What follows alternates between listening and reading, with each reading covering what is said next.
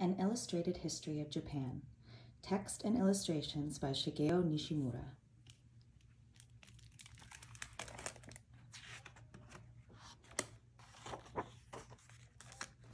Long ago, the earth was much colder than it is today. At that time, Japan was still part of the Asian mainland. People lived in caves and survived by hunting animals like elephants and giant deer. These people were the first to live in what is now Japan, more than 100,000 years ago. The Jomon era, following the Ice Ages, is when the islands that are now Japan emerged from the sea as world temperatures increased, the ice caps melted, and sea levels rose. But Japan was still not a country. Illustrated here is a scene approximately 5,000 years ago. People began to live in villages. Food was abundant. People hunted wild animals, fished, and gathered nuts and wild plants. They made tools from bones, horns, wood, soil, and stones. Jomon takes its name from the era's pottery, some of the earliest pottery made anywhere in the world. The prehistoric Jomon era lasted for about 10,000 years. Villages flourished in both coastal and mountainous areas. But there were periods when food was very scarce. People performed ceremonies and prayed to gods for better times. The last part of the Jomon era overlaps with the next era, when overseas settlers and invaders came to Japan. The new emerging social order became known as the Yayoi era and dates from about 2,400 years ago. The Yayoi era lasted for approximately 600 years. Again, this era is named after its pottery. Approximately 2,000 years ago, the Jomon and the Yayoi peoples coexisted and traded with each other. During the subsequent Yayoi era, 300 BC to AD 300, more and more people from the Asian continent reached Japan by boat, and these settlers brought new skills: the growing of rice, the working of bronze and iron, and new religious practices. The new immigrants settled all over Japan, reclaiming swamps and growing rice. Japanese culture gradually changed, and Japan now became an agricultural society. About 1,900 years ago, the development of canal irrigation meant that rice growing was no longer limited to lowland swamp areas. With bigger rice crops, village populations grew. Villagers cooperated with each other during storms to protect the rice crops, and they prayed together for good harvests. The men in charge of the ceremonies and festivals that celebrated good harvests took senior positions in the village, and the village heads served as both war chief and shaman. Rice is still very important to the Japanese today as their staple food. Toward the end of the Yayoi era, around AD 200, social classes developed, and parts of the country began to unite under the sway of powerful landowners. Warfare, wealth, and differences in the size and strength of villages were seen. Villages fought one another over water and land. The victorious villages governed the defeated ones. This is how small nations which ruled one plain or river basin were born. As a result of many recurring battles, some villages secured control over large areas of the country. During the Kofun era, from AD 300 to 700, large mound tombs were used to bury emperors and high-ranking aristocrats or nobility. Kofun means old tomb in Japanese, and native Japanese laborers worked to build these gigantic tombs supervised by Chinese and Korean architects. From the 6th century onward, the elaborate use of large tombs began to fall out of use by the ruling elite as the result of new Buddhist religious beliefs which did not approve of burial. However, in some areas, mound tombs were still constructed until the early 7th century. The Nara area began in AD 710, when the Japanese emperor founded a large capital city at Nara. During this period, foreign culture, art, and architecture arrived via the Silk Route, the commercial trade route which linked Japan to Europe and China in ancient times. The Buddhist religion became popular in Nara, and splendid temples were built by craftsmen and workers from the provincial areas. But the luxurious life of the emperor and the aristocrats came at a price. Heavy taxes in rice and labor needed to be paid by farmers. In AD 794, the capital moved from Nara to Kyoto. The reasons for this are not totally clear. The most likely reason was to reduce the influence of the Buddhist religion that had developed in Nara. This period was known as the Heian era, because at that time, Kyoto was called Heian-kyo, the city of peace and tranquility. The power of the aristocratic families continued to grow, and life in the areas where they lived centered around their huge residences, lavish social gatherings, and colorful ceremonies. During the Heian era, all kinds of people lived in the capital of Heian-kyo: merchants, craftsmen, robbers, and beggars. The city streets were crowded, and festive parades often took place along the major thoroughfares. The capital prospered, but life was uncertain for most people and was often short due to disasters and epidemics. A uniquely Japanese cultural identity now emerged with the development of a written Japanese language and a new painting form, the picture scroll, where the picture and story unfolded as the viewer unrolled the scroll.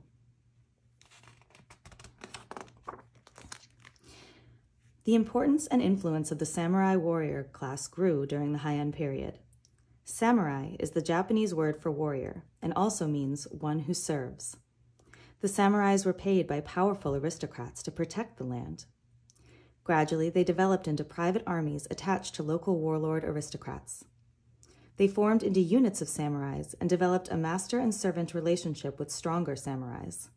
They trained extensively and were equipped with arms, armor, and horses. At this time, the bow was the preferred battlefield weapon. Toward the end of the Heian period, two military clans, the Minamoto, or Genji, and the Taira, or Haika, had grown so powerful that they seized control over the country and fought wars against one another for supremacy. Illustrated here is a bitter battle between the two clans. The Minamoto defeated the Taira, and in 1192, Minamoto Yoritomo became shogun, the highest military officer and ruler of Japan. He set up a military government at Kamakura, independent of the emperor, and he was the first shogun to rule Japan under military law. The Kamakura era from 1192 to 1333 was an age of shoguns, warlords, and rule by the militaristic samurai class.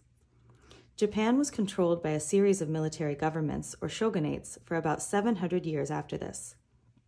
A prosperous merchant class also emerged at this time, and with increasing trade, more towns developed around seaports, important shrines, and temples. Illustrated here is a typical scene from this era: bustling trade and the development of a riverside commercial town.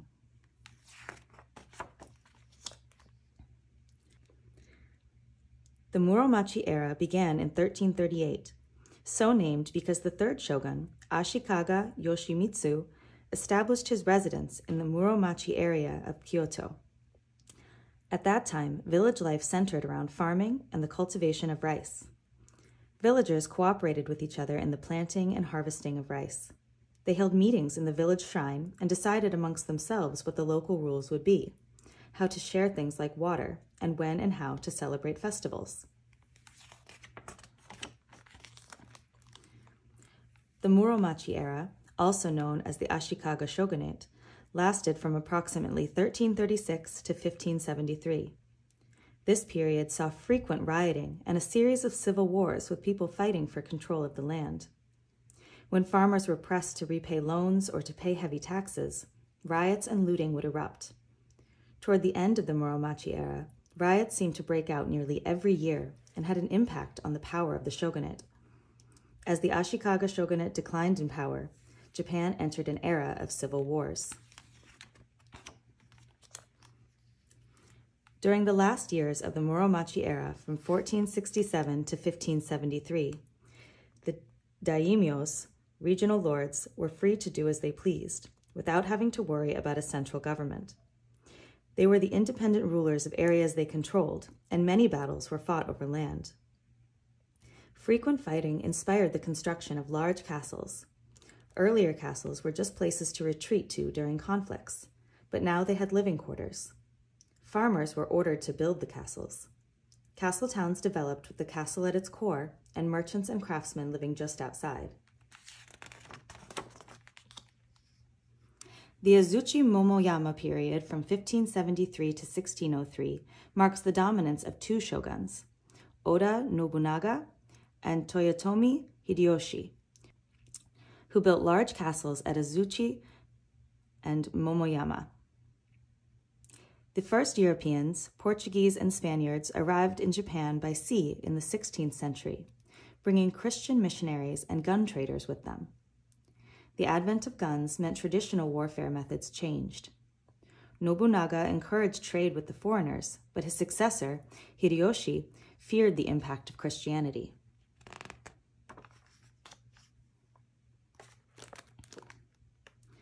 Under the rule of the Tokugawa family from 1603 to 1867, the capital was moved to Edo, present-day Tokyo, while the emperor remained in Kyoto. Edo became the world's largest city. The Tokugawa family continued to hold power for nearly 250 years. Daimyos, warlords in the provinces, had to regularly travel to and stay in Edo to demonstrate their loyalty to the shogun. Trade with all countries was cut off except with China and Holland, who were only allowed to trade at the port of Nagasaki. The shogun wanted Japan to remain free from outside influences.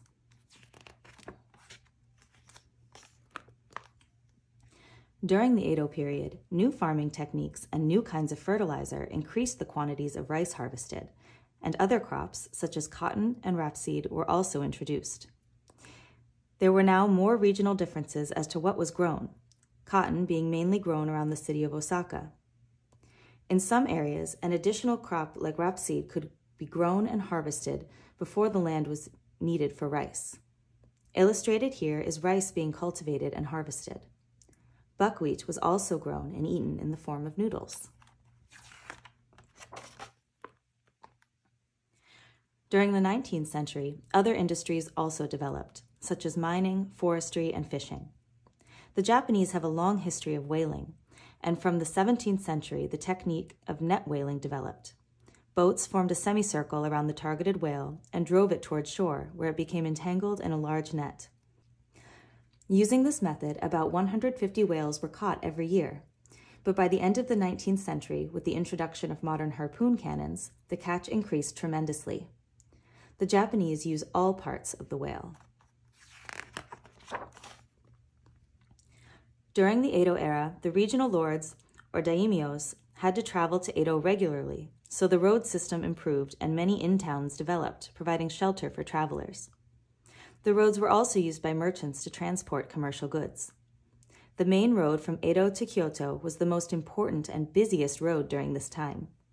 Rice, paid as a tax, and other regional products were loaded onto riverboats that sailed to the port at the mouth of the river. There, they would be reloaded onto bigger boats and taken to Edo or Osaka. Edo, present-day Tokyo, was the world's largest city from the late 17th to the early 19th century, with a population of over 1 million people.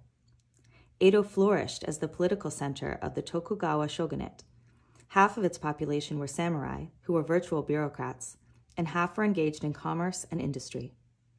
Osaka was Japan's most prosperous commercial city. In both cities, many shops lined the main streets and cheaper apartment houses lined the narrow side streets behind the main ones, where servants, craftsmen, and poor peddlers lived.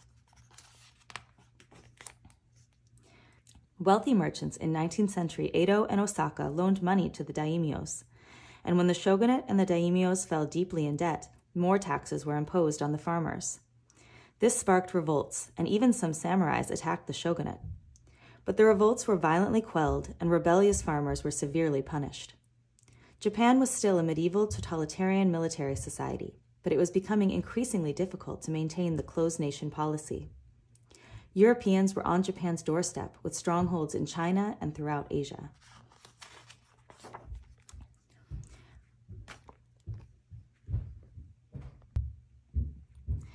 The closed-door policy had to be abandoned in 1853 when Commodore Matthew Perry arrived from America at the port of Shimoda, at the southern end of Edo Bay, and demanded the opening of Japan to foreign commerce.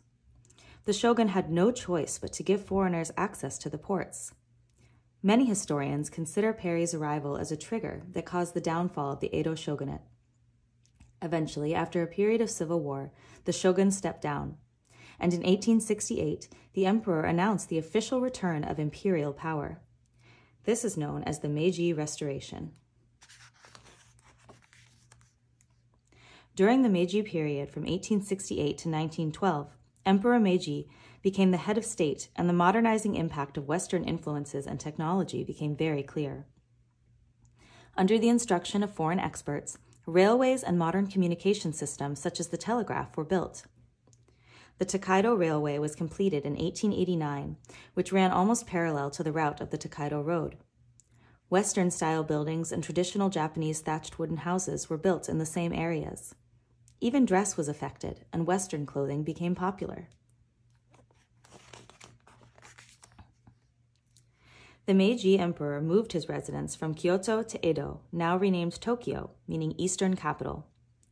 By 1871, the daimyo domains had been surrendered and transformed into prefectures. Rapid modernization took place, including the development of a navy and army, railroads, factory and steel production, and a parliament. The government wanted a strong military force, and conscription was introduced. After winning short wars against China, 1894 to 1895, and Russia, 1904 to 1905, Japan emerged as an international military power.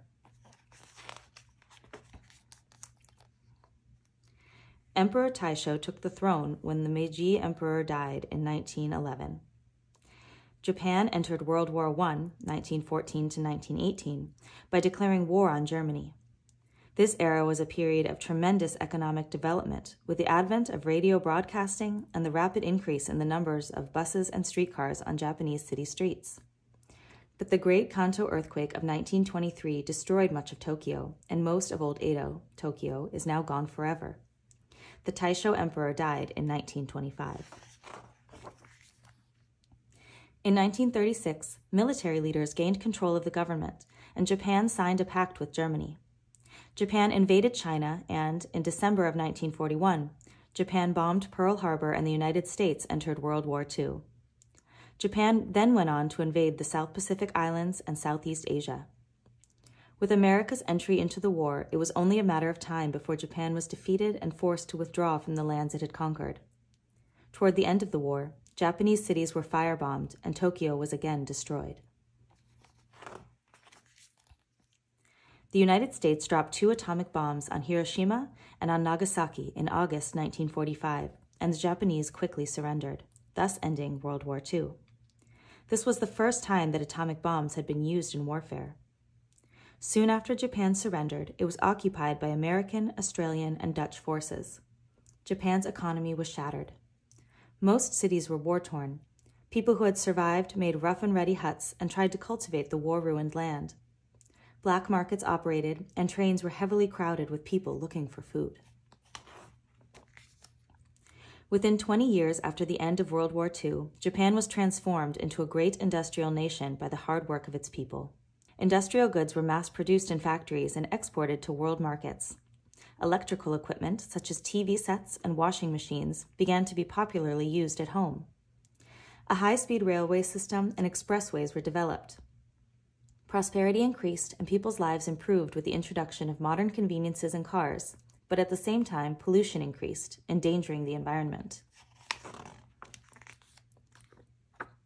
Today, there are over 125 million people living in Japan, creating the next chapter in the nation's history. Japan is the world's second biggest economy after the United States, and is a dynamic source of new ideas and new products. Japanese culture is spreading around the globe.